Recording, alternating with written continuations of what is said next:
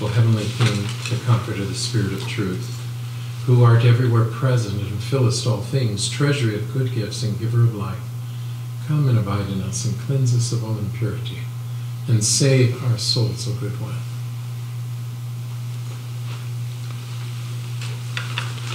Okay, I'm gonna suddenly name this class Where the Rubber Meets the Road. We've learned about true God. We've learned about what is a human being, what was the fall, what is sin, who is Jesus Christ, Son of God, who is Jesus Christ, Savior. So what do we do about it? Well, we're introduced to what we do about it by the term salvation. Last week, we see how salvation, our salvation from death and annihilation, is infinitely varied and great work of Christ. There's lots to what it means, what salvation is.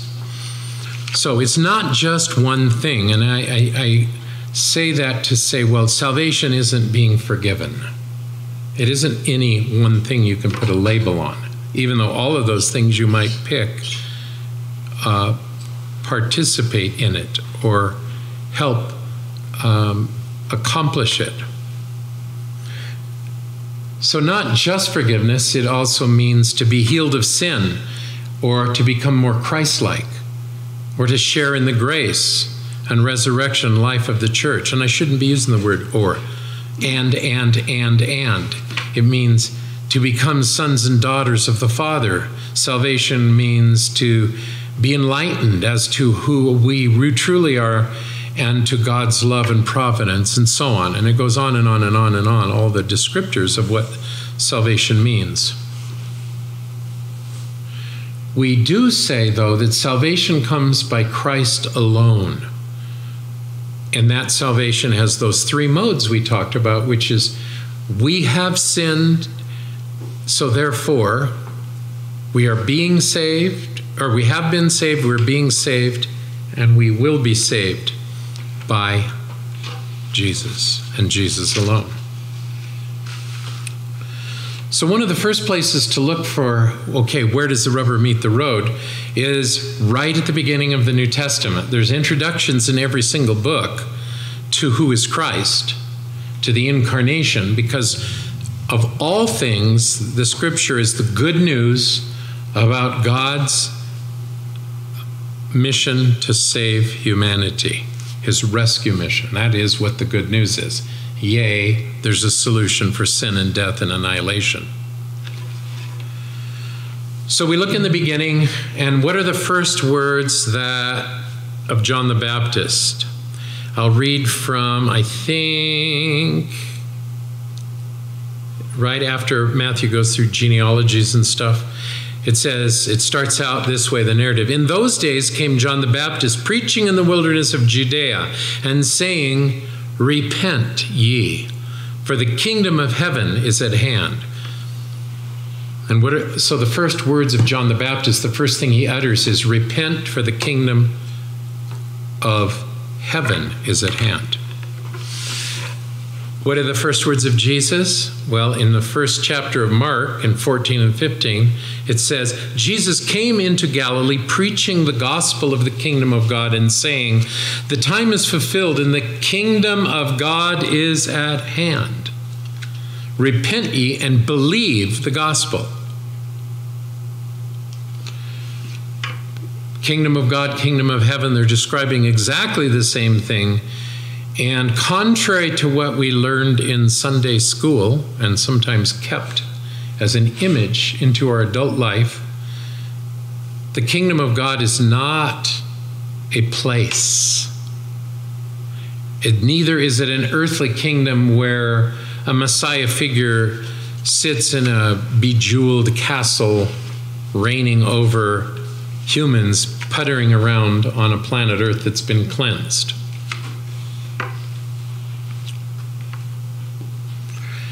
The kingdom of God is God's rule. His kingdom is his immanent presence, his reign, his dominion.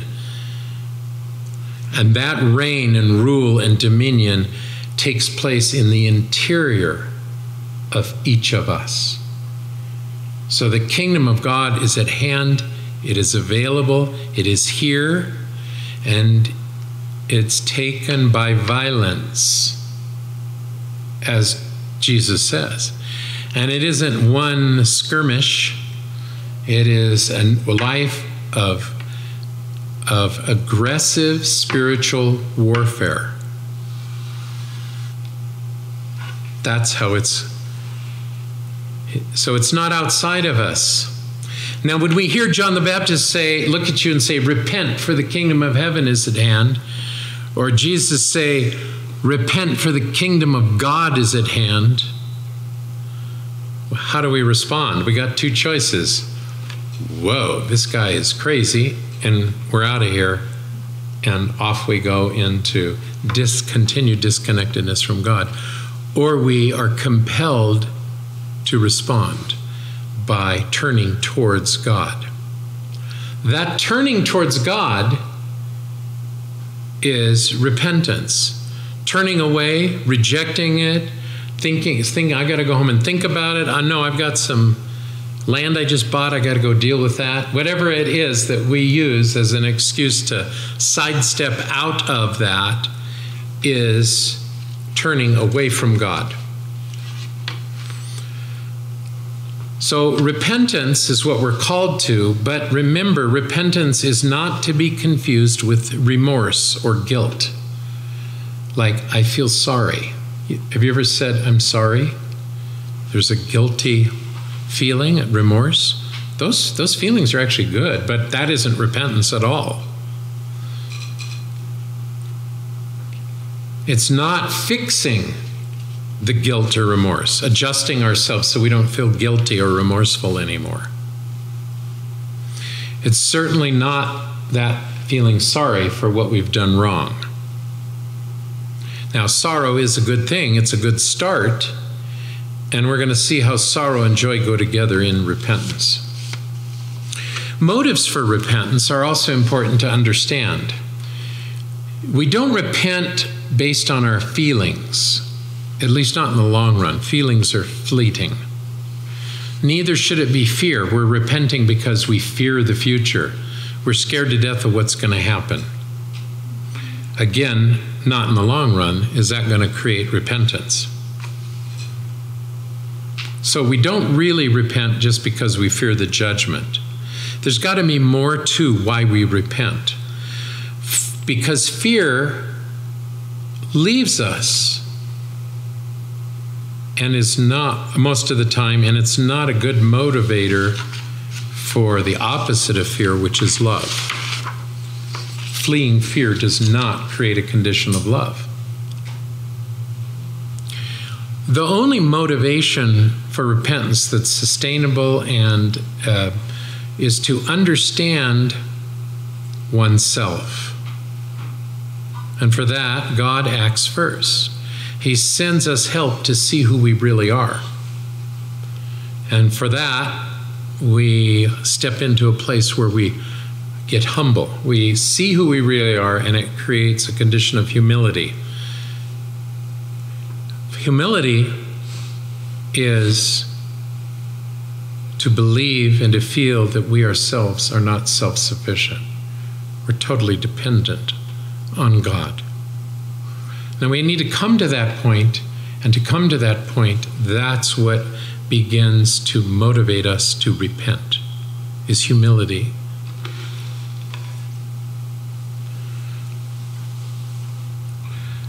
I think one of the great symbols of humility is right there. Humbled himself unto death, even though he was God. Before Jesus, the cross was a tool of capital punishment. It was a symbol of utter defeat, great fear, hopelessness, suffering, cruelty, evil, violence, utter ongoing pain, and abandonment by God.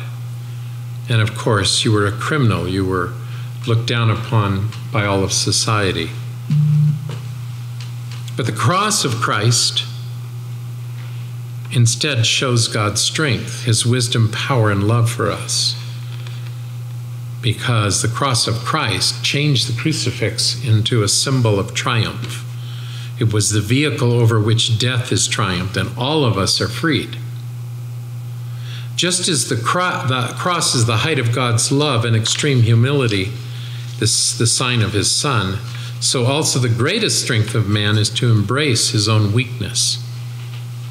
As Paul says in Corinthians, my strength is made perfect in weakness. Most gladly, therefore, will I render glory in my infirmities, that the power of Christ may rest upon me. Because in our weakness, he didn't keep because is me. It ends with, and Christ rest upon me, because in our weakness we turn utterly to God, and we abandon the ego and self-directed, hard-headed willfulness that always fails us.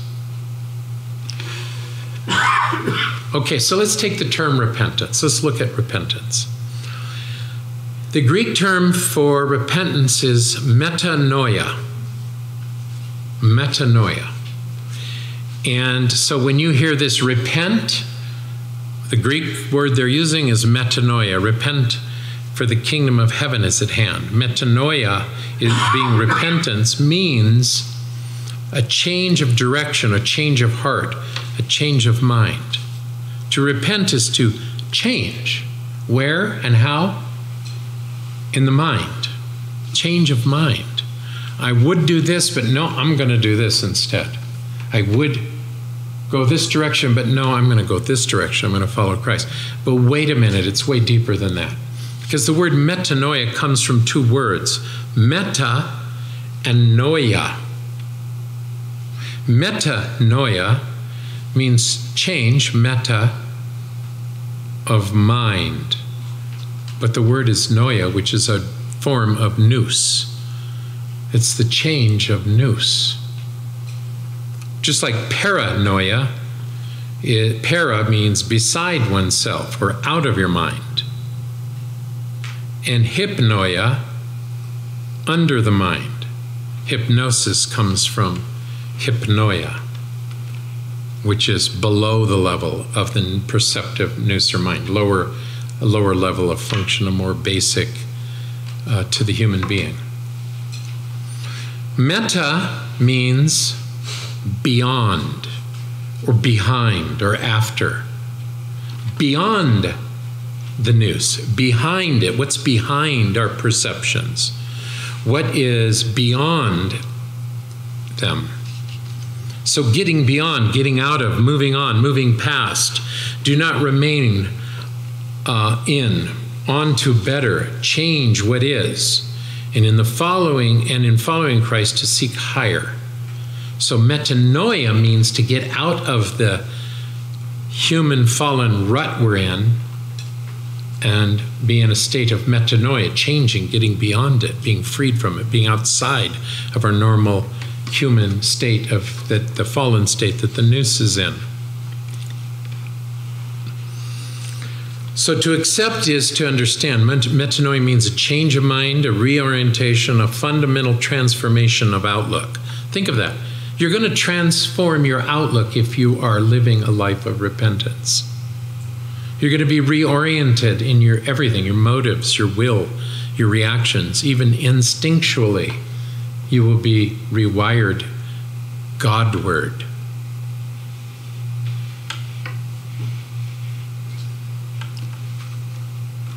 You will find a new vision of the world, a new way of looking at yourself, and a new way of loving others and God. So Jesus, when he says repent, doesn't mean improve yourself or become a good person, as people use the term. Instead, you're a new creation. You've really reoriented totally and become rewired, so to speak, in God, if we can use modern terminology for it. So if we follow him and we learn what he taught us to repent. He's teaching us basically to the fundamental change, to die, to cut off sin, and to separate ourselves from death itself. So again, repentance means more than regret. It isn't that. But it's to act on the realization, you're acting on something, that the realization has darkened our spiritual vision and separated us from God. But you're acting on it. That's what repentance is. That sin has reduced us to a fragmented life, to broken relationships, and a lack of freedom in our acts and thoughts and understanding, because we're stuck in the condition of a darkened nous that has us dealing in a world of reacting to everything around us, instead of doing what is true and what is holy and what is pure and what is good in all things.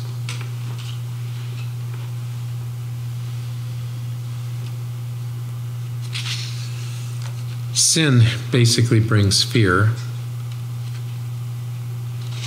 and death, which is the outcome of sin. So, what is at stake if our repentance is not what God commanded us to do, for not doing what God commanded for repentance to be actualized in us? Remember, repentance isn't just a particular act of contrition, as important as they are. Like, I'm going to do 30 push-ups because I sinned. So there I've straightened myself out. Sometimes penance can seem like that disconnected.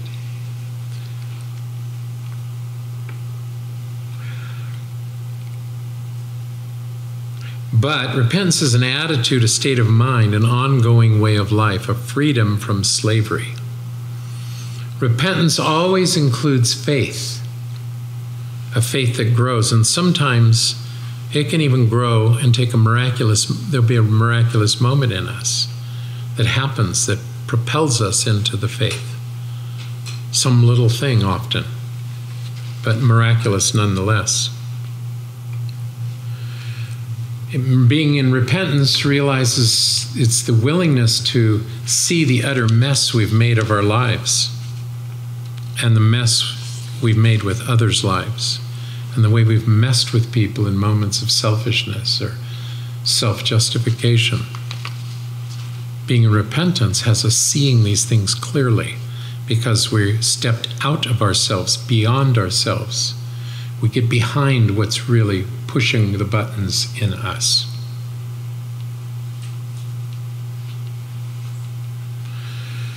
Then repentance is a turning away from even little or big sins, even little sins. And repentance moves us to confess and to peel open the wounds of our own sin and feel contrition about it. That is why I encourage everyone to examine their day and bare their hearts to God at night as they prepare for sleep, begging His forgiveness and healing.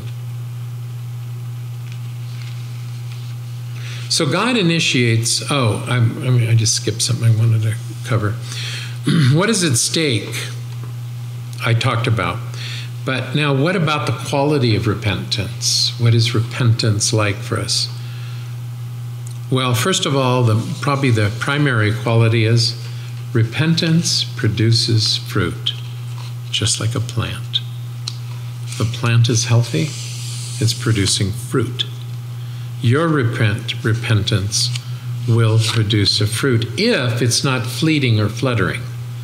You had a moment where you were repentant, but you slip back into hard-heartedness, unwillingness to examine who you are, unwillingness to allow yourself to live in a state of humility in relationship to God and love with other people, above all else, preferring that their happiness over your own. The quality of repentance, think of things like, is it constant? Are you constantly feeling the metanoia that you should be living? Is it consistent, not bouncing around all over the place? And do you sustain it for the duration of your life. Those are qualities of how repentance works and what makes it change us.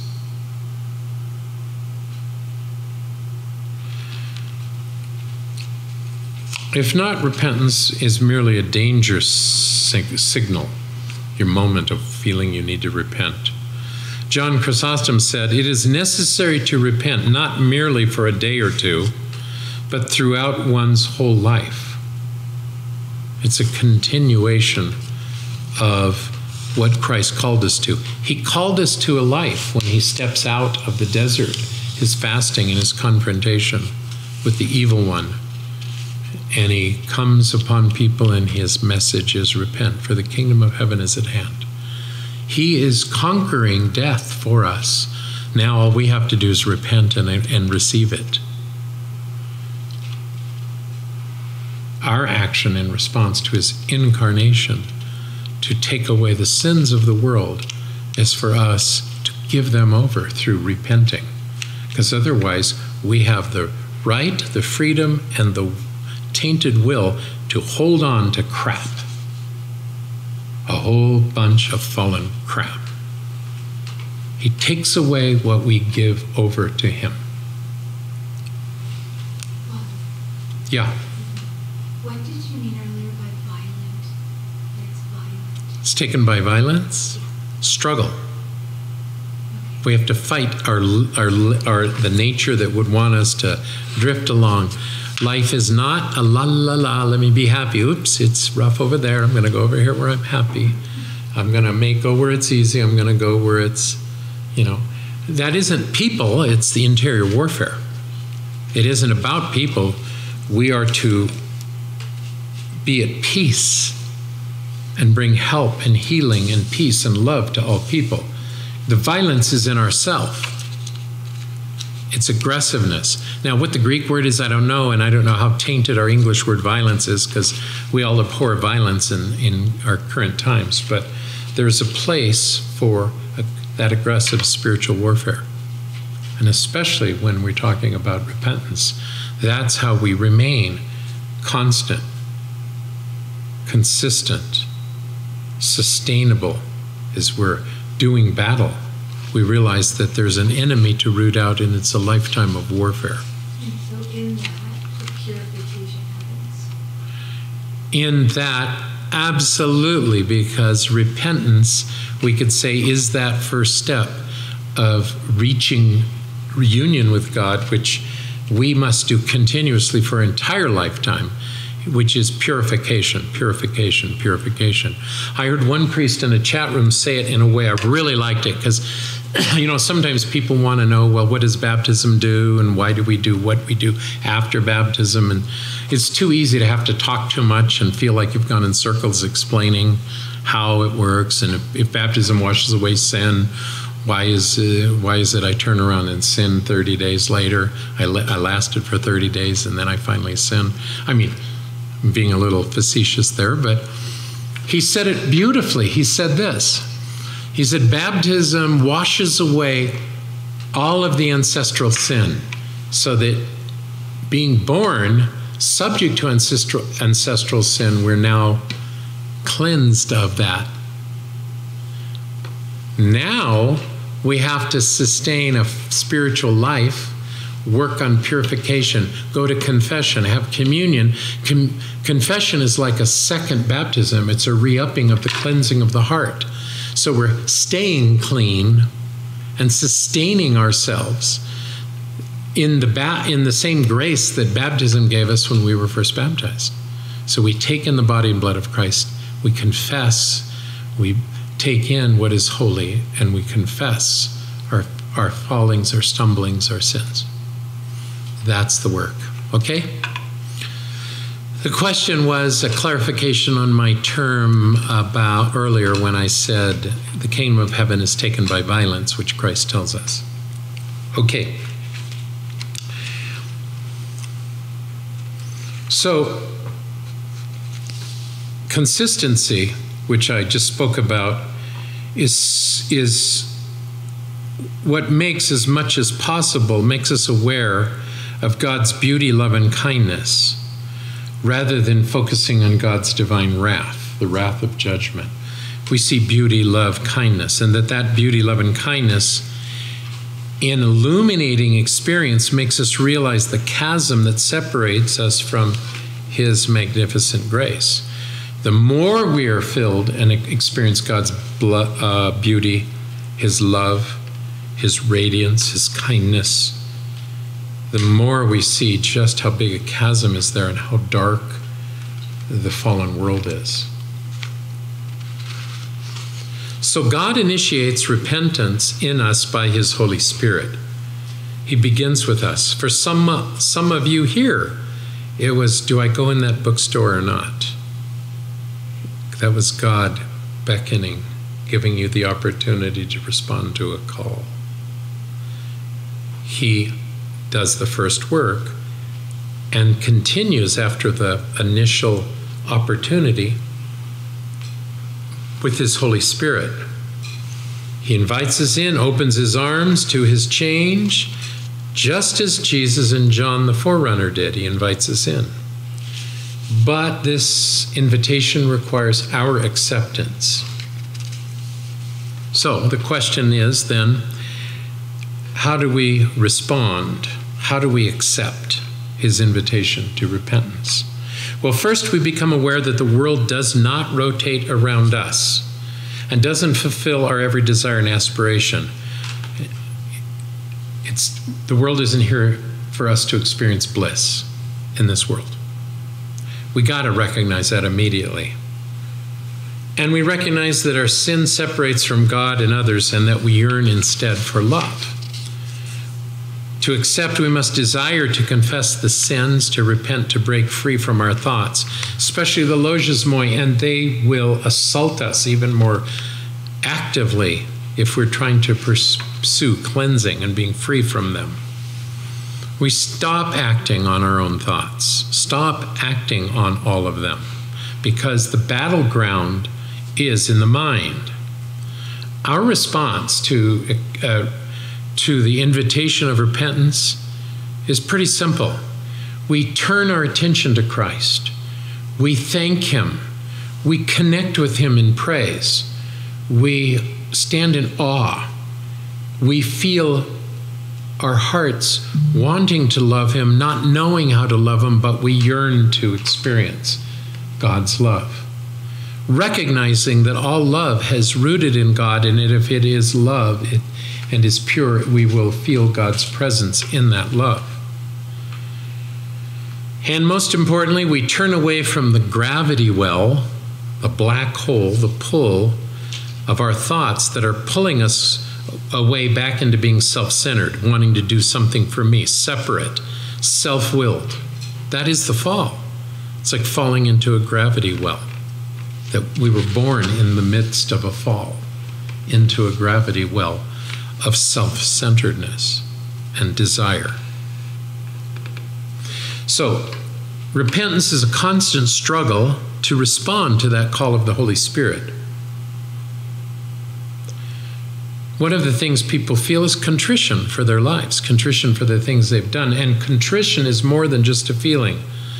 It's a spiritual warfare against demonic and the darkness of what we call the world, in a battle to give ourselves to God. If it was a one-time deal, this contrition, I'm sorry, forgive me, God, save me, baptized, boom, done, saved. If it was just that, then sure, the feeling, the emotion is there when you feel it. You're going to feel it in that moment where you kind of give yourself over to that confession. But we have to move beyond those initial feelings and thinking of it as a feeling. Am I feeling it? We get beyond it. We have to act responsibly with consistency and sustainability, both to God and to other people. We do it because it's what will bring us into a repentant relationship with God. Okay, so that's a description of repentance, but now let's talk about practical ways for that to actually happen. Because even though I described what you must do and feel, you don't just go, okay, I'm going to be contrite. You know, it doesn't work quite like that. We got to do something to have it happen. And the church has given us a way of life from the apostles onward in the teaching. And remember when I said before the class started that lives of saints embody for us what it means to be a whole divine human being?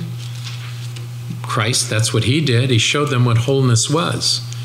And they got to see what causes their separation, and they got to be enlightened by the outpouring of the Holy Spirit at Pentecost, and they became a full, radiant apostles of what this good news and what this path was. So, let's talk about ways it happens and things you must do to live a life of repentance. Number one is daily prayer. And we're not talking about just or even mainly in your own words. We're not talking about your own word prayer, though you should pray those, but that isn't repentant. Relying too much on your own words and thoughts will be easily manipulated to avoid what you really need to face. Because you, the inner you, the selfish you, the self-centered you, will avoid the really hard things, even when you're contrite. So learn the 50th Psalm. Say it often. Say it every day. It's in your prayer book. It's a phenomenal expression, divinely connected in full repentance before God of the holy psalmist, King David.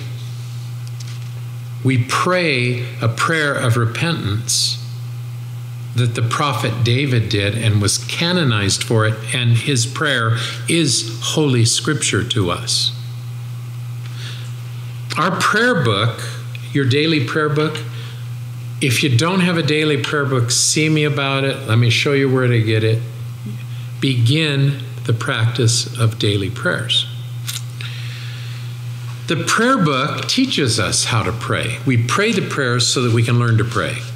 There's the Jesus prayer. There's prayers before communion. We'll actually talk more about prayer in one of those after Sunday classes that I keep trying to do, but we get interrupted by Sunday school and other emergencies. This Sunday, I'm bound and determined to do an after liturgy, after agape meal, get back together and do one of these Christian practices. Okay? We will do this, starting this Sunday again. The second thing besides daily prayer, the second practice for you that will be a way to live repentance is, you ready for it? Bite your tongue. Jesus said the penalty for calling your brother a fool was the hell of fire.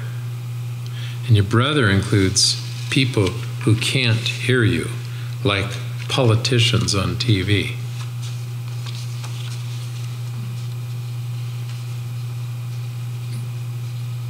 Do like I do, beg forgiveness for all the ways that those triggers make me think of people as fools.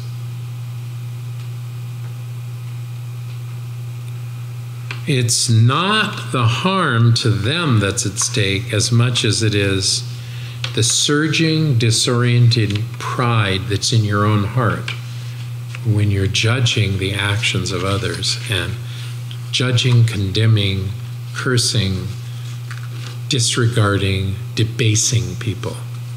It's a very hard thing to do, but it's number 2 on the list. Prayer first, bite your tongue second.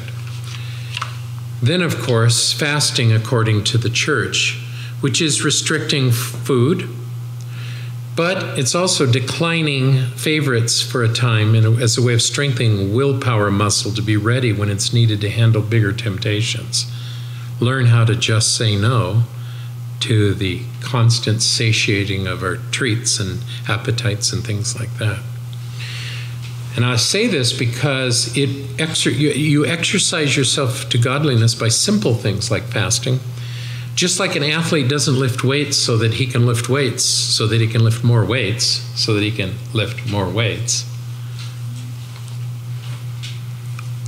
He's getting his healthy muscles ready for the contest so he can run the race or whatever situation he's in where he meets it. So turn down a donut today, and tomorrow you might be able to resist calling the driver in front of you an idiot.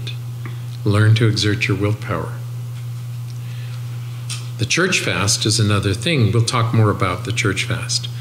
But do follow the first church fast and do separate yourself from, you can't do just the church fast and then, as one of the elders said, I interrupted myself there. He said, what good does it do to fast from food when you chew on your brother? It's worthless. And our brother is even everyone who has the opportunity to come to know God. So mind your thoughts and don't believe everything you think. Just because you think it doesn't make it right or true. So don't editorialize about people, don't judge others, all those things are obvious. Don't project motives. If something happens that's uncomfortable or disorienting, don't judge, don't editorialize, don't project. Nearly all sins begin with thinking about the sin. As a matter of fact, Jesus said that to commit adultery in the imagination is the equivalent of committing it in fact. So turn your attention away from your thoughts. That's all still part of number 4, I think we're on. Yeah, mind your own thoughts. Be aware of your thoughts, your motives, your deeds. And don't do it in a self-critical, brutal guilt trip way, but in the light of Jesus. Because Paul counsels us to think about things that are true and lovely and gracious, excellent, praiseworthy. So instead of a sleazy soap opera, go watch something heartwarming and light, something that lifts you up, something that's beautiful, something that's true. Look for that everywhere. Don't even be in a situation where you've got to discern and filter and think about crap in the world. Okay, number 5, the 5th way to examine, to live in repentance is to examine oneself in the light of the gospel. Not in light of politics or your political leanings or what your friends think or what the world says. To do this, you need to know God's will. You need to know what God's will is for you and what the gospel says. So, read the scriptures every day. Read just the daily reading. Read the daily reading and a little commentary. If you have phones, and I see everybody here mostly has a smartphone and they're connected to it, download the app Catena, because it has the commentary of the fathers. Look up the daily reading on the OCA website. If you don't have the calendar, if you have a calendar, it's right there printed in front of you every day.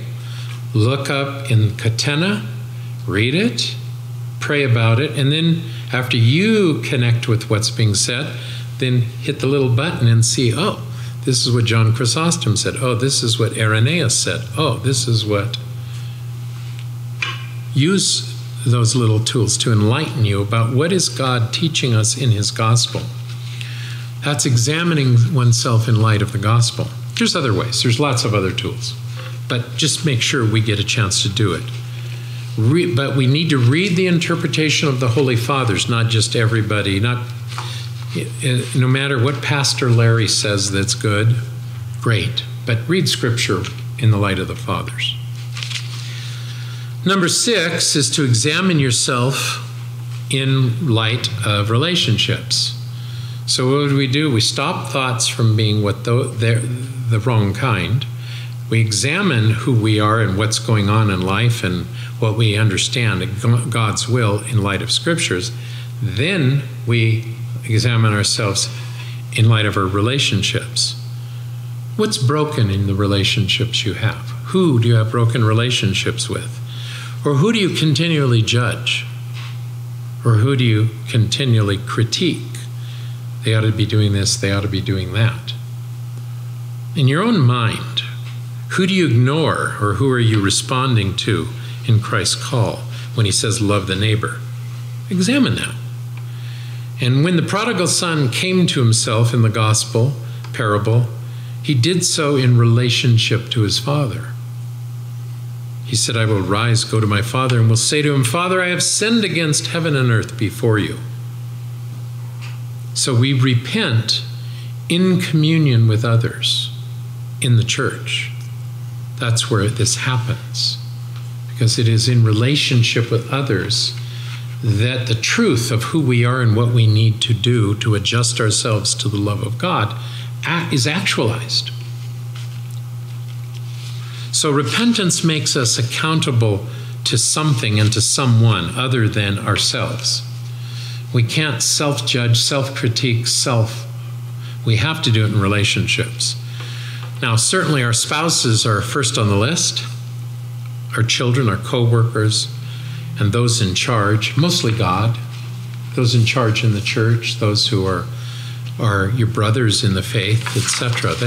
There is a communion that takes place in all of that. So having examined yourself, number 7, is to come to confession at least once a month. Now, I'm going to give you a little more in confession here. We will have a class on it, but this is really important. Frequent confession is really important, and when you become, when you're baptized and are living a sacramental life, this becomes a more formal process. But coming and seeking to confess your heart, your thoughts, confession of thoughts, to me even before you're baptized, because as a spiritual father, that's my role to help you with the things you're uncovering as you examine yourself. But come to confession, if you're an Orthodox Christian, at least once a month. In our examination, we don't fear sin with psychological fear of guilt or getting a bad self-image or depression. And we don't try to measure our moral improvement or perfection. Instead of beating ourselves up because we could become aware of all the stuff that we've got wrong, we become aware of our sins or the things, I'm going to call them the parts of life that have wired us to be unable to just drop things once we recognize that it's there. Struggle to, again, this is fighting for the kingdom of God with violence. We have to do violence against ourselves because some of these sins are rooted in a rewiring that is addiction. And everything can take a form of addiction, from food to behavior to the way we want comfort, and anything like that can become an addictive rewiring to our person. But we don't want to beat ourselves up over it. The church, we remember that in the church, our sin is a starting point for repentance, the starting point for us to experience the miracle of salvation. It's our sin and all of these issues are a launching point into the journey in the church.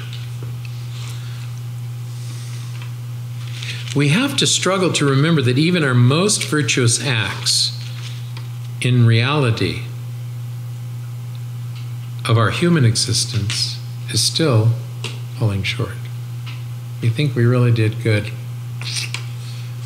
And there's a higher perspective about when we think we're doing good.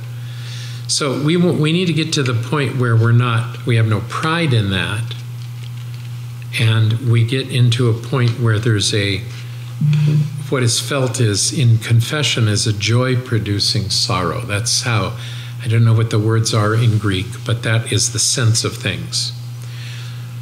What is joy-producing sorrow? Initially, we fear looking squarely at our sins lest we get overwhelmed, but the reverse turns out to be true. The more we see the depth of our sin, the more we realize the height of God's love. So the constant companion of repentance is gratitude, like the woman who washed Jesus' feet with her tears. We are forgiven much and discover endless love when we truly repent at a deep level. Seeing our sin becomes strangely a sorrow, but also a joy that we know God receives and loves us. Feel the sorrow of the condition, yet the joy of how we're overwhelmingly accepted in spite of it, and how it does not thwart the way God embraces us. That joy-producing sorrow leads us to not just avoid sins, but even better, more importantly, it helps us start acquiring the fruits of the Holy Spirit. And now this is true work of repentance, and one that is initiated, motivated, and accomplished by God. We begin, as this process happens, as we're cleansed, we have this acquisition of the Spirit of God. Stopping sin is the first act. Then the purification of the inner man is the goal. So as you were asking, it is purification that we're experiencing when this happens. And you'll read many things, and I know it's hard to embrace at first, that repentance comes with tears.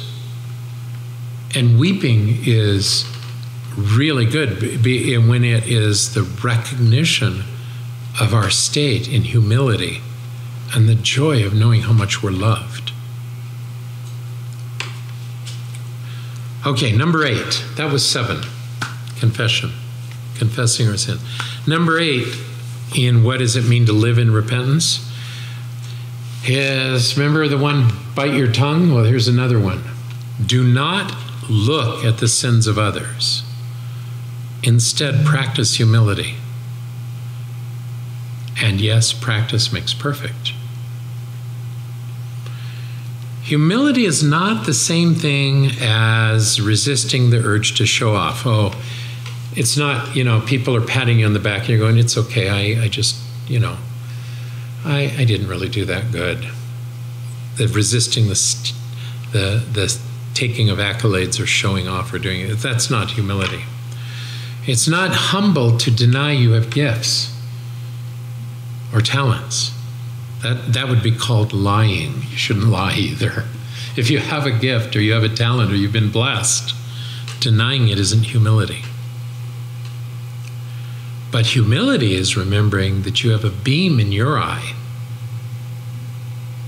just as Christ talked about. Oh, it doesn't matter what gifts I have. It doesn't matter what talents I have. It doesn't matter what I think of myself or what I've done. I'm messed up in the light of God. I'm not talking psychoanalysis. I'm not talking about what society says. I'm talking about the truth of the gospel of Christ. In every situation, we need to remember what God knows about you and how much you have been forgiven. He already sees all of it. You might think you can fool people, but no matter how charming you appear, spiritually, you have spinach in your teeth. Okay?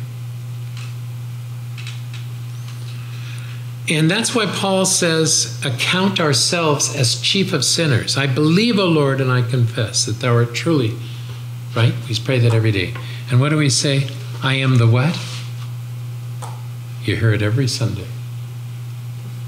I am chief among sinners, or first among sinners. Say it like you mean it, and mean it when you say it. Most important thing you can do is stop looking at the sins of others and comparing yourself. It's irrelevant.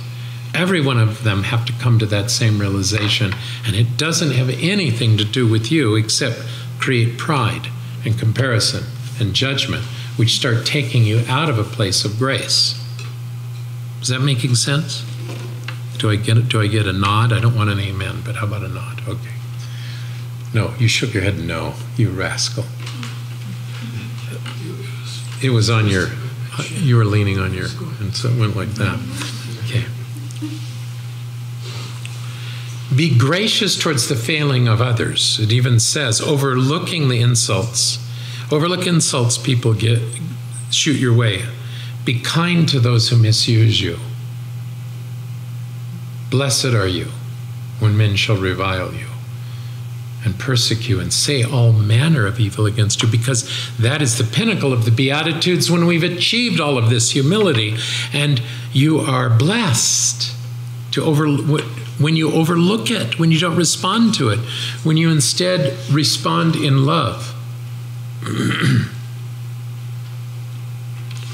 Be swift to admit when you're wrong.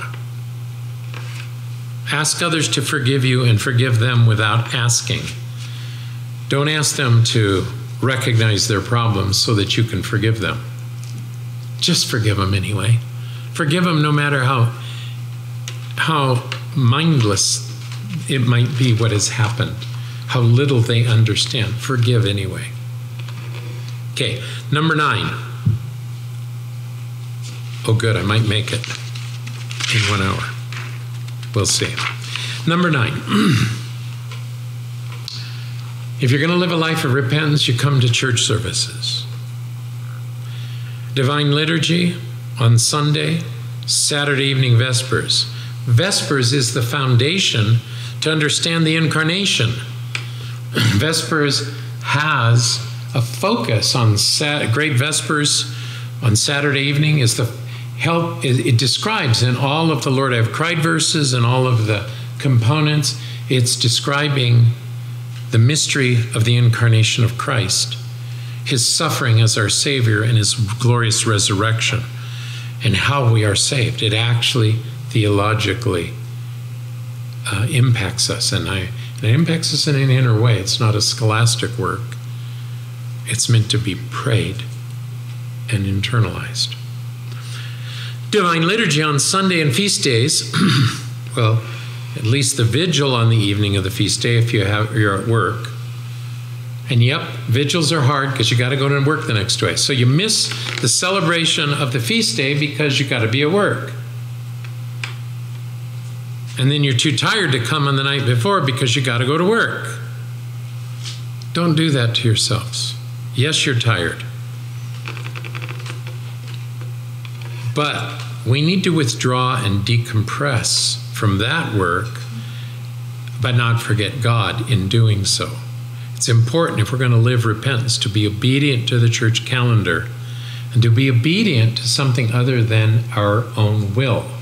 Accept what the church has given us as a template for how to live a consistent, sustainable life of repentance. Everything centers around the church services. The teaching, the theology, the transformation, repentance itself takes place in the arena of the church itself.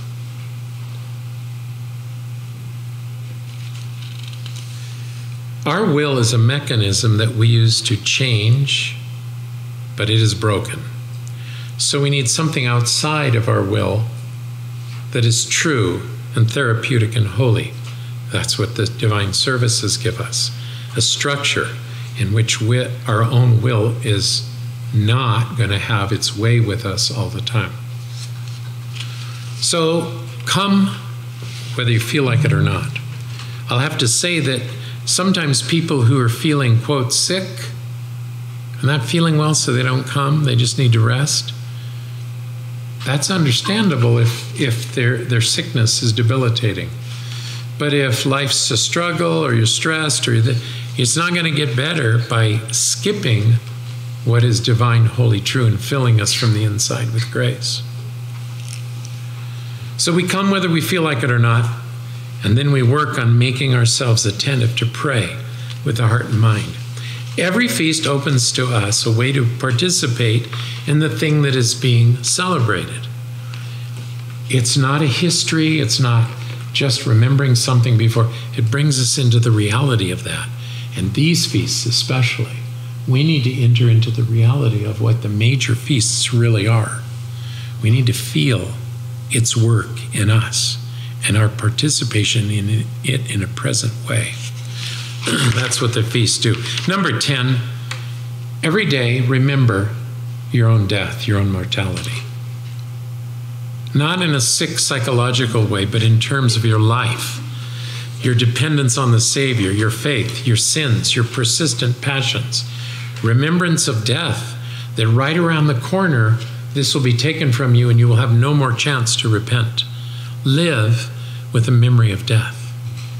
One of my favorite photos of a monastery that I saw really early on, and it was used in the Death to the World zines, but I saw a monk had it, and they were going to use it in a publication, was a picture of a tomb, not a tomb-like opening, but it was big and arched, and there was an iron grate across it. And on the back wall, as you peered in, there were skulls stacked against the back wall. Rows and rows and rows of skulls all the way up the wall. And you could see that it was deep and there were many bones and skulls in there. And the monk here was smiling and pointing to a sign. Older monk. And the sign said, "We were once like you. You will soon be like us." Great picture. Because that's why I'm always using the term worm food when I'm preaching. Consider your mortality. 11, read the lives of the saints to find examples of repentance that move you, like St. Moses the Black, or even St. Paul, St. Peter, St. Mary, Mary Magdalene. Read their lives. Find how repentance, how they were transformed into the saints they are. And number 12, never blame others for your situation. Every struggle is a step bringing you closer to God. Okay, so remember that our faith is bound up in this repentance we're doing. And all of these steps, for us to do them, we have to have faith in Christ. We have to take those first steps of faith to do these things, to begin living in repentance. St. Paul in Ephesians wrote this: "God, who is rich in mercy, because of his great love with us, with which he has loved us, even when we were dead in trespasses, made us alive together with Christ. By grace you've been saved. And he raised us up together and made us sit together in the heavenly places in Christ Jesus, that in the age to come he might show the exceeding riches of his grace and his kindness towards us in Christ Jesus. For by grace you have been saved through faith, and that not of yourselves. It is a gift of God, not of works, lest anyone should boast. We are his workmanship, created in Christ Jesus for good works, which God prepared beforehand that we should walk in them." Remember how you read Scripture, you read it over. I just read this over and over. I've read this over and over for many times, and I just saw something I'm going to share with you.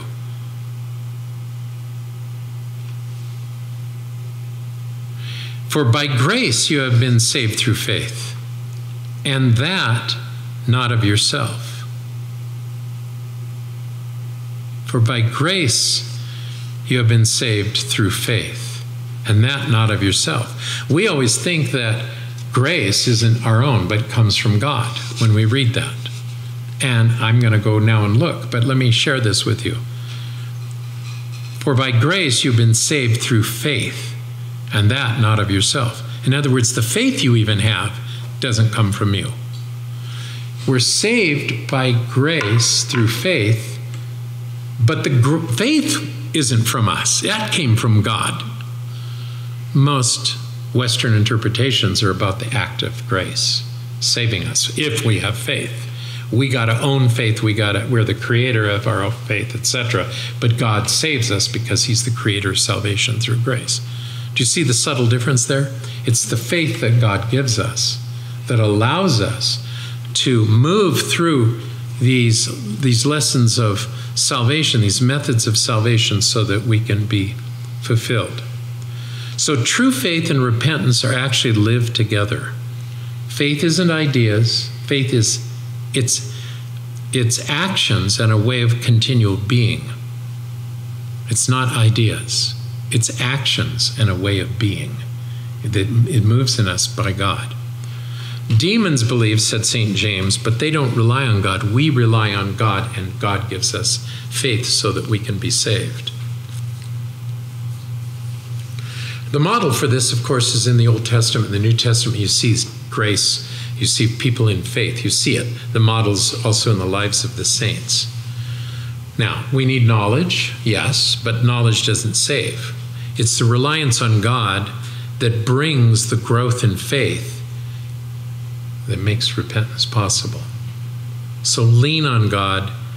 Our goal is to arrange the details of our life to let God unfold according to his will. And don't forget, struggles, inconveniences, obstacles, stubbornness, sickness, all of these things, thunderstorms come, these things can be for our salvation. So we need to trust in God when they come, when all these struggles come. Trust in God. Let him reveal himself, his faith, and live a life of repentance. That faith and repentance go together. They live together so that beautiful deeds will emanate from us. We will bear fruit to the kingdom of God. The end.